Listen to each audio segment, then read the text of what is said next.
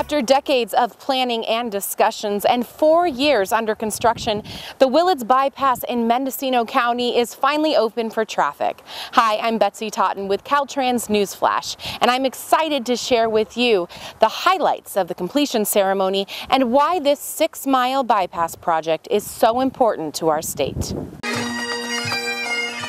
The significance of the completion of the Willits Bypass is so important from a transportation aspect in Northern California and to the town of Willits. The ability for us to dedicate the viaduct to the fallen Navy SEAL Jesse Pittman was just a very important thing for us to do and for the community to do. And the event that surrounded that was just an unbelievable event. The turnout that we had, the preparation that went into it, the support from the community for the opening and for the naming of the Jesse Pittman Memorial Bridge was just unbelievable, and it couldn't have asked for more in the success of that event and that day. It's going to be a bypass that's going to serve us for a long, long time. It's going to be important to local businesses of Willits. The people of Willits can have their main street back. The fog is lifted and the highway patrol is going to be able to do a ceremonial flyover for not only Jesse Pittman, but all of you sitting right there that I'm looking at right now, you Gold Star families. I think that all of us standing here can thank you for your service, because it's not just your children that serve, it's you guys that serve.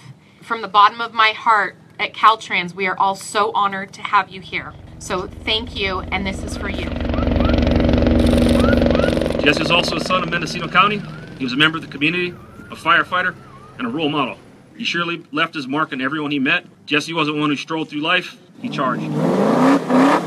Being born and raised in Willits, California, I've been able to really see the anticipation and the excitement build over the years, and it was just really awesome to be part of that special historic day, and to be a small part of the Jesse Pittman Bridge dedication was an absolute honor and privilege. This highway gives us an opportunity to always remember Jesse. I think we can all agree that naming this bridge to honor him is the right thing to do. Now, the Willits Bypass project is not complete. Mitigation and relinquishment projects will be completed over the next several years. For Caltrans Newsflash, I'm Betsy Totten.